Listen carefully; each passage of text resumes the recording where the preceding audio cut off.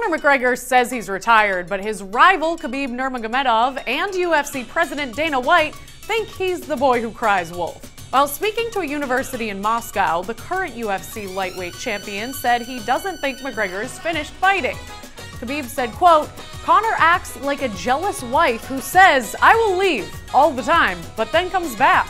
McGregor has made it clear he doesn't want to fight unless he has ownership shares in the UFC, but White said that's unrealistic, telling Channel 8 in Las Vegas, quote, "If you look at basketball, Michael Jordan didn't own a piece of the NBA. Is Conor very valuable to the sport and to the brand, the UFC? Of course he is."